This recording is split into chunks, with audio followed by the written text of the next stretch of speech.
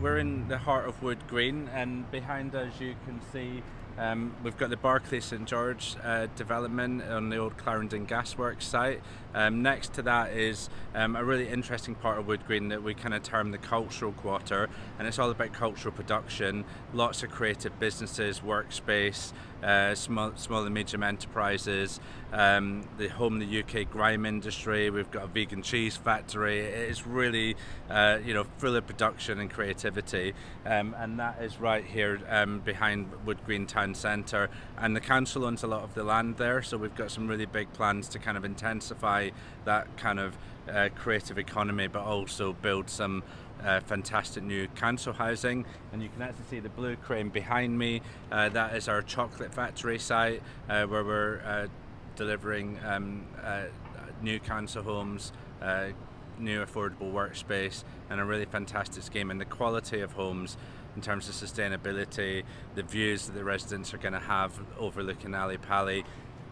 Behind me, unfortunately you can't see it right now, is Ali Pali, and then in the other direction behind the camera is Tottenham Hotspur Football Club, and in the distance I can see Seven Sisters and Tottenham Hill, all of which a huge amount of activity is happening here in Haringey. And Wood Green Town Centre itself is a big focus for us. We've had a big engagement exercise with our residents and businesses called Shaping Wood Green, to really talk to them about what they want to see from Wood Green Town Centre, what their priorities are.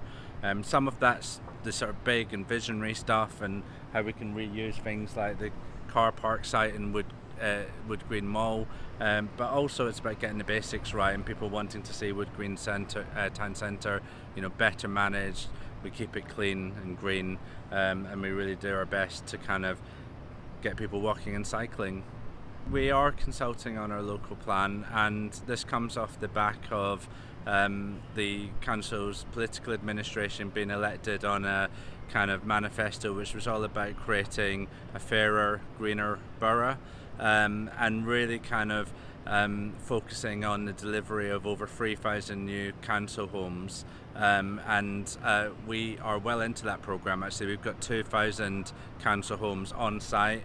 We've got a site in every ward of the borough. They range the projects from big estate regeneration, council-led estate regeneration schemes like Broadwater Farm, through to small infill sites. As I've mentioned, we've got big sites in Wood Green like the chocolate factory site, but we're also looking in places like Tottenham Hill, where we're redeveloping our former depot site at Ashley Road Depot, and that's going to be our biggest scheme of about 300 homes. But we're focusing on quality of homes. We're focusing on providing the family homes to really alleviate the housing crisis that we've got in Haringey, and also providing homes for people to downsize so that they free up larger homes behind. So we're really excited and very pleased that we've really progressed with that programme. The local plan also is really grappling with the issues, and we have also been doing a consultation around what does an inclusive economy mean in a borough like Haringey. We actually don't have the biggest employment base compared with a lot of our neighbouring boroughs, but we do have a lot of the real entrenched issues around unemployment. But the bigger issue these days is actually around in-work poverty, and how do we get people the opportunities to secure progression into better quality jobs. And that's a massive focus for us. How do we harness the opportunities we've got to support people in that way? We do want to attract really good quality employment and jobs to Haringey, but there's also a big question about how do we make sure that our residents are part of London, because people don't live within borough boundaries, as we know. There are 33 boroughs in London, and we want our residents to be able to access opportunities across all of them. So a big focus at the moment is around that inclusive economy, and that's also about working with small businesses as well. We find that there's a massive focus from our business community on, for instance, our objectives around becoming a greener borough and the net zero agenda. How can we support them as a council? How can we get those businesses working together to achieve that end? And those conversations have been really fruitful, and we've had a really high level of engagement on all of that. post-COVID, the relationship with Central London is really important. In fact, Haringey is part of Central London Forward, so we're part of the sub-regional partnership with the boroughs like Camden and Islington, where they have the real jobs density, I suppose. So we work very closely with those boroughs on employment programs, on funding, on trying to make sure that, you know, the young population and the population of people who are furthest away from the jobs market in Haringey can have access to those big opportunities in the Knowledge Quarter and surrounding areas. But I think it's also important to say that in Haringey we've got an emerging and burgeoning workspace sector, which is really exciting actually, because more and more, although people will work and want to work part of the time in Central London, there are more people that also want to work closer to home or at home, and we're seeing demand for that kind of workspace grow, and we've got some really exciting projects in Wood Green, like the Clockwork workspace just down the road from here. We're also providing space as part of the schemes that we're bringing forward, and we're also repurposing some of our council office accommodation in that direction. But the other thing that I think is really important is that we don't just look towards Central London. We have got, as I mentioned earlier, a really exciting creative economy in Haringey, and we're seeing that kind of spread out from places like Hackney in particular, and demand for space is growing to support things like the film industry in Enfield.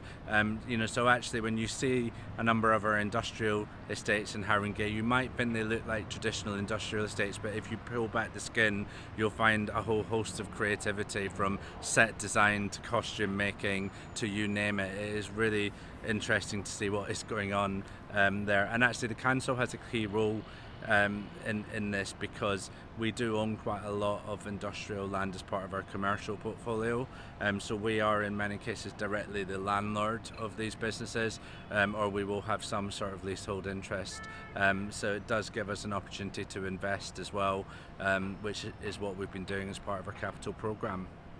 We've been working on the Lea Valley with Waltham Forest, Enfield and Hackney for a number of years now, and we are seeing huge demand. We've seen a big increase in demand for space, not just from the sort of creative economy uses I've described, but things like last mile logistics, and actually the Lea Valley is really well positioned in terms of transport links, in terms of not just rail but also road and also river, because you've got the River Lea going through it, obviously, as the name suggests. So it is a key area of focus for us, and we've got some really interesting creative enterprise zone funding that we're putting in place in the southern part of Tottenham in particular. We are investing in our own industrial estates, as I mentioned earlier, and we also have a joint fund across all 4 boroughs, which basically funds business startups, which is an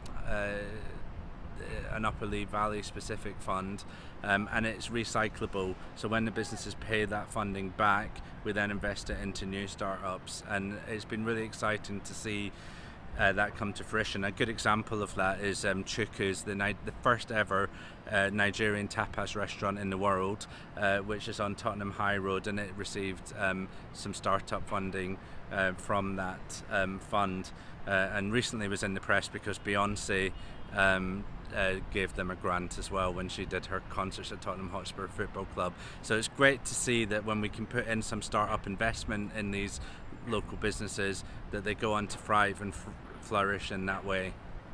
It's really important factor around providing housing for older people, partly because also if we can provide bespoke housing that responds to their care needs, it allows older people to downsize from larger family accommodation, so it's sort of it is a double bonus for us. So we've got something in our new build housing program called our bespoke housing program, where we work with individuals and families to tailor the accommodation we're building to their specific needs, and really make sure that we can do all the adaptations before the residents move in. It has huge benefits for us because it massively can reduce the cost of their care packages, can often mean that their care packages can be provided in borough rather than having to be provided out. A borough that people can remain at home for longer, but also for families with younger sort of children and adults with particular needs as well. It can allow us to sort of free up other accommodation that we can then, let to people on our housing waiting list. So we find that to be a hugely fruitful programme. We want to continue it, but we are also within the housing programme looking at opportunities around extra care and other models as well, and we're looking to build a new nursing home at Osborne Grove near Finsbury Park, to provide for a whole range of different needs and care requirements. And for me, the big impact of that is that at the moment, if you speak to our Director of Adult Social Care, she will tell me that we're having to send people as far as Croydon for their care.